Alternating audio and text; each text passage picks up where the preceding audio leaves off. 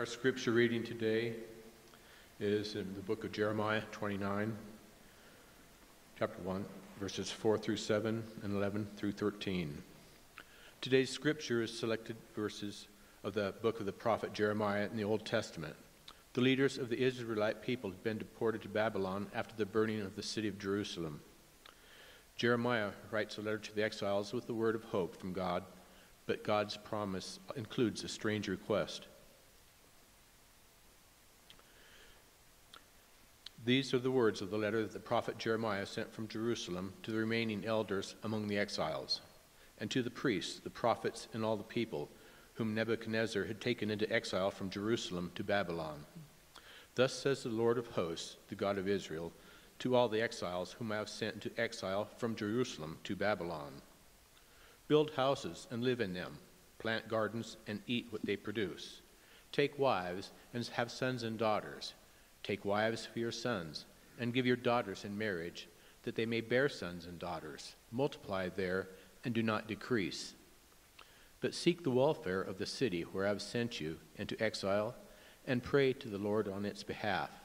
For in its welfare you will find your welfare. For surely I know the plans I have for you, says the Lord, plans for your welfare and not for harm, to give you a future with hope. Then when you call upon me and come and pray to me, I will hear you. When you search for me, you will find me. The word of God for the people of God.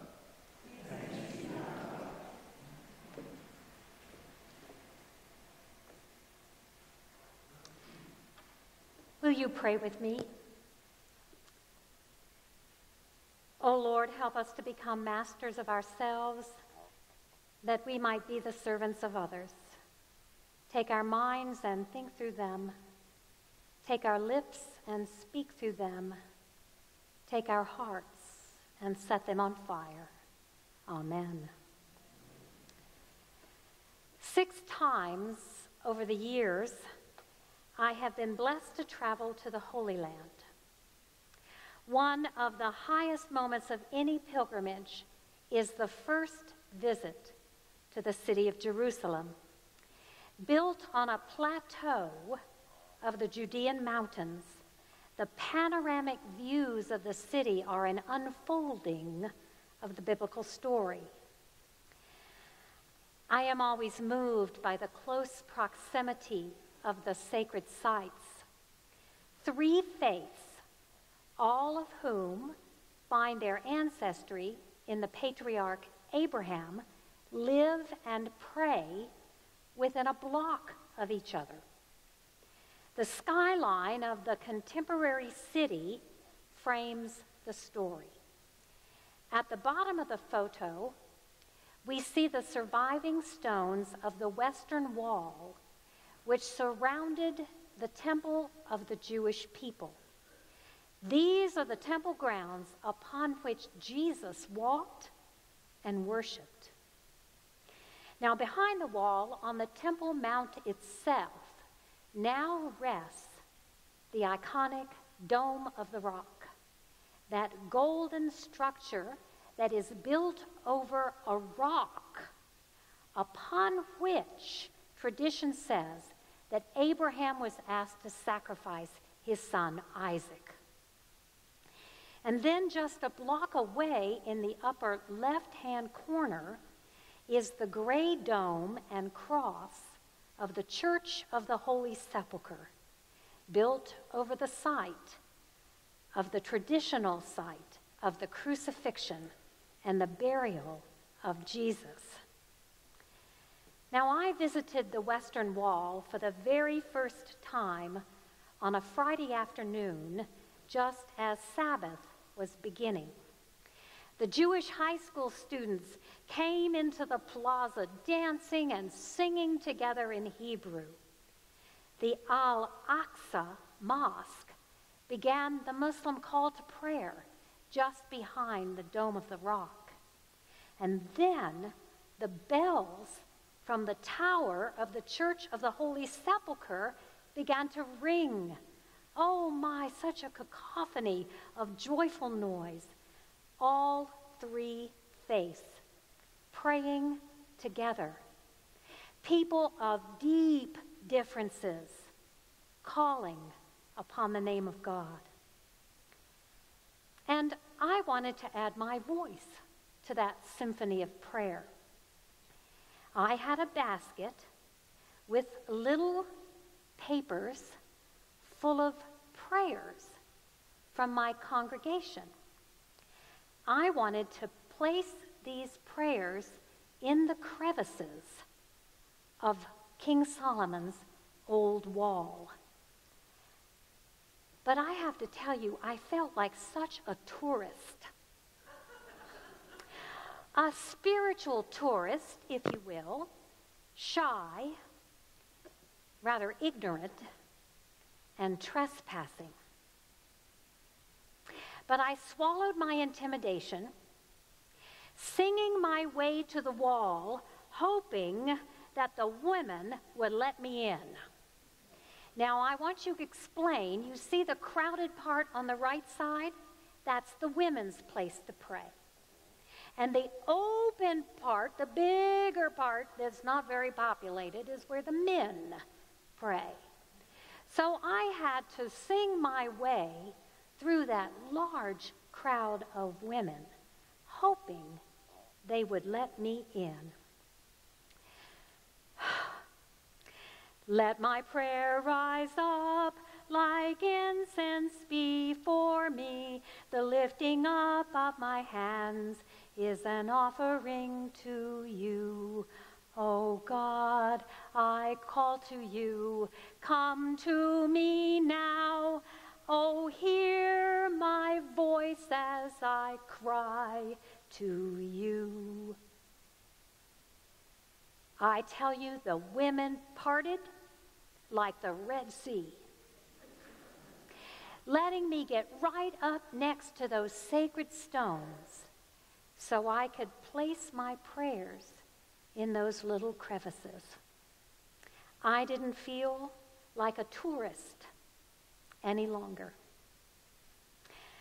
When I pastored in Cheyenne several years ago, I first noticed spiritual tourists in Wyoming in the events surrounding tragic loss, when a young man at Central High School overdosed, or when a 19-year-old Army Ranger lost his life in Iraq just 5 weeks after 9/11. The throngs of people that came to the church were not familiar with the sacred words.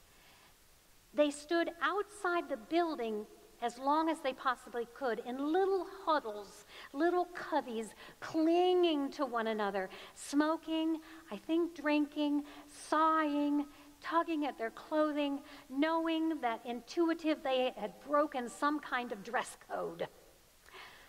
But they came, bringing with them this desperate hope of finding something that would make sense of the senseless.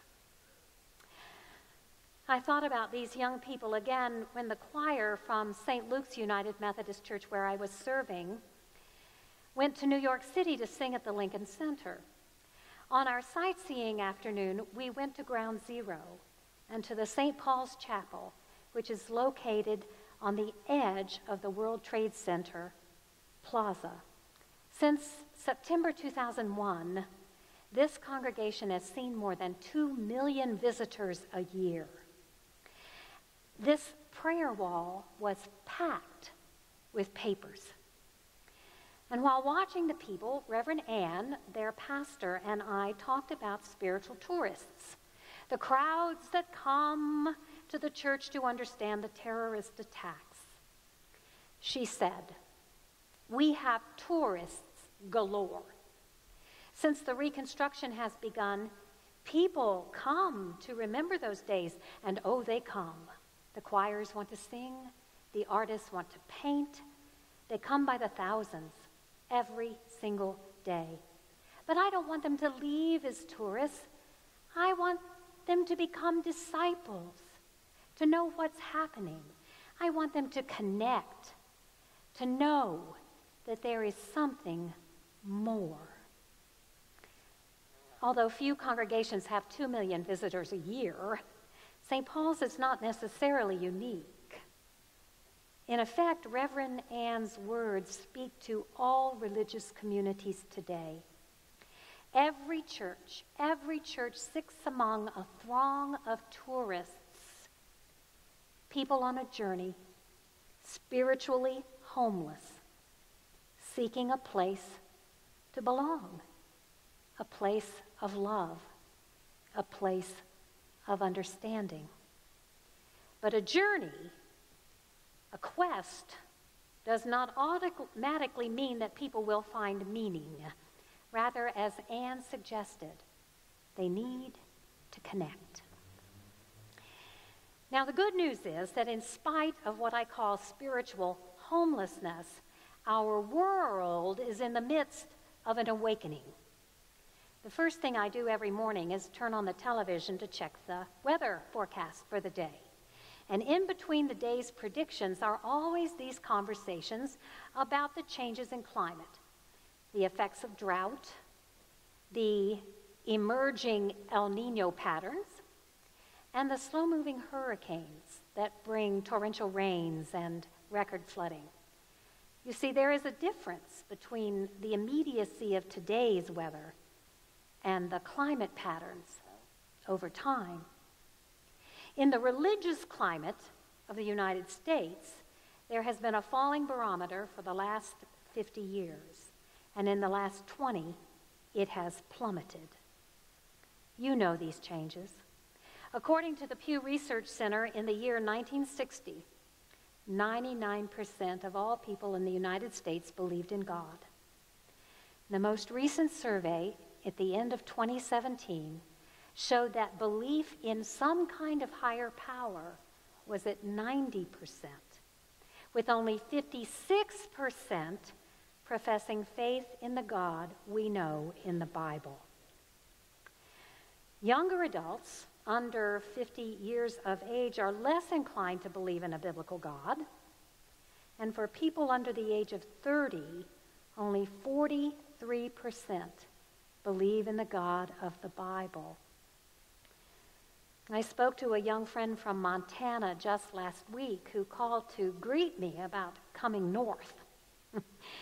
And I mentioned to her these statistics, and Jennifer knows this reality. She and her husband have recently moved their daughter to a parochial school, a religious school, a Christian school, because the child was being bullied for believing in God, for wearing a cross, and for attending church services. She was one of the few children in her public school classroom that had a religious affiliation.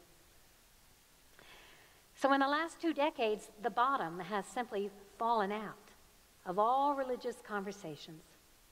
With the events of 9/11, religion became associated with violence.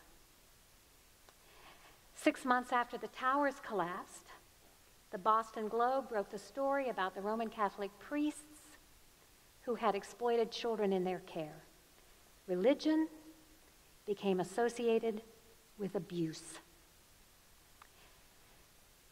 In 2004, the Christian church became a political force that could elect a president. And the young people began leaving the church in droves because they didn't want to equate spirituality with politics. And then when the Depression hit, the recession hit, as in the Great Depression, participation in community, in religious community, declined because people can't understand why bad things happen to good people. Yet, in the midst of all of these profound changes, interest in all things spiritual continues to rise. You feel it, don't you? We have this vacuum inside of us, I call it, that will draw upon an infinite supply of thrills and goods and substances without ever satisfying the heart. We know deep inside that we need some kind of transcendent compass. Religious writers say that we're in the midst of a fourth great awakening. I love it. The former church is falling apart and being put back together in a new way. For the last 20 years, 30% of all Americans say that they are, and I know you've heard this, spiritual but not religious. You heard that? However, there is a new group that is growing in size from 9% to 48% just last year, 9 to 48%, that claims to be both spiritual and religious, who are looking for church communities that make a difference, that change lives. At First Church, you are listening and trying to reclaim faith in a new day. I read your 10-year vision to grow as a downtown church in the heart of Casper. Even in all the changes, you are trying to ask the right questions. Our time is not unlike Jeremiah's. The prophet Jeremiah was speaking to a world that was undergoing sudden and dramatic change. Jerusalem had simply been destroyed, burned after a 3-year siege. Many of its citizens were sent to Babylon, which is today Iraq. These events took place in a time of upheaval in the ancient Near East. The mighty Assyrian Empire was declining, and the conflict between Egypt and Babylon was growing as they fought over tiny little Palestine in the middle. Chapter 29 is a long letter from the prophet Jeremiah to the exiles who were deported from that burned homeland. Thank you, Miles, for the great explanation. He wrote a kind of prophetic pastoral letter. For surely I know the plans I have for you, says the Lord. Plans for your welfare and not for harm. Plans for a future with hope. However, his specific instructions were very unexpected and probably made people a bit angry. He said, do not resist this new world that you find yourself in. Carry on with your lives. Learn to come to terms with your situation. Settle in and build homes and families there.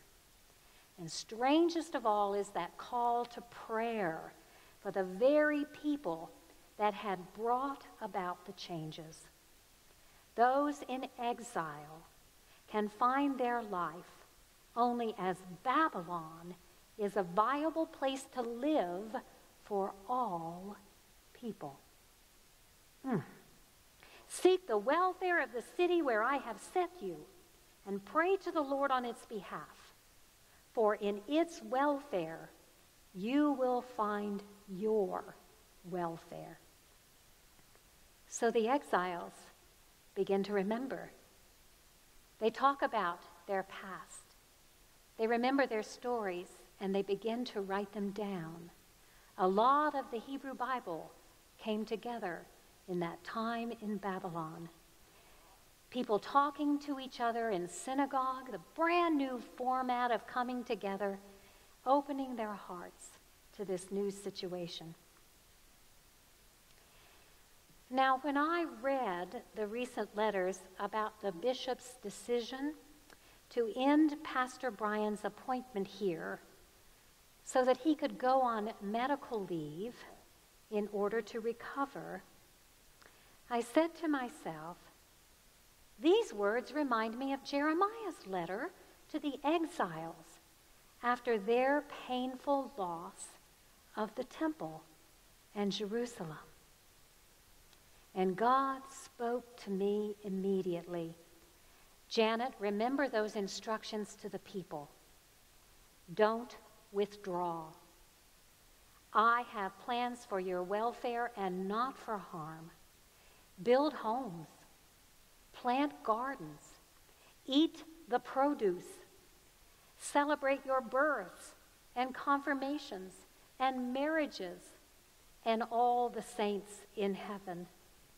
Go with the flow as I am the river that carries you. Pray. Pray unceasingly. Pray for the welfare of Pastor Brian, for each other, for my church, and for my neighborhood. So the verses on this bookmark are a gift. They're a gift from God. It was confirmed to me multiple times. Yesterday morning when I came in to pray in the sanctuary, I looked up. I know the plans I have for you, plans to give you a hope and a future, right on the walls of our sanctuary. And then I've been told several times that Pastor Brian often said that this was his missional verse. This was his go-to verse. Now, I don't know about you, but that's kind of do-do-do-do-do-do-do-do-do. You know, that's a word from God, and you attend to it. So over the next year, I want us to bring our Bibles to church every Sunday with a bookmark in Jeremiah 29. We're going to claim that promise, and we're going to pray unceasingly. I believe and trust that God has given this gift with instructions for our healing. Now, as I listen to your stories about Pastor Brian, to your love for Pastor Brian, I realize that you got no opportunity to celebrate his ministry or to even say goodbye. And complicating this lack of closure is the covenant that all United Methodist ministers must sign when they end an appointment and a new person comes in. Brian and I sign a covenant of how we will act towards one another.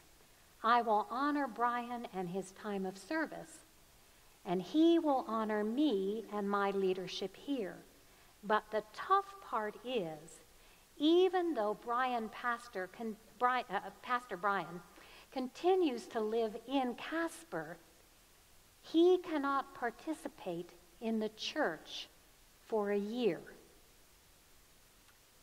So this may be one of the reasons why he's not responding to your texts or to your emails or to your invitations. Technically, he can't. And that's hard for you and I'm sure for Pastor Brian. However, when you see Brian at the Walmart or in the gym or at a restaurant or at a school event with Faith or Mo, please greet him. Love on him, even if it feels awkward. Just love on him. If you miss him, tell him so. Wish him strength for healing.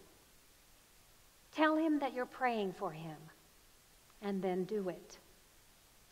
Brian is a gifted, prayerful man, and he lifts his prayers to God every day. You are a gifted, prayerful congregation. You lift your prayers to God every day. So let's do what Jeremiah says and pray for the welfare of Brian and our city, for in their welfare we will find ours. See how that works? God will hear a symphony of prayers and give rest to our souls. Because the prophet ends by saying, when you call on me and come and pray to me, I will hear you. When you search for me, you will find me. So during the singing of Be Thou My Vision, you're invited to come to the prayer wall and leave a prayer either for our church or for Pastor Brian or for both in one of the crevices. just like happens in the wall in Jerusalem.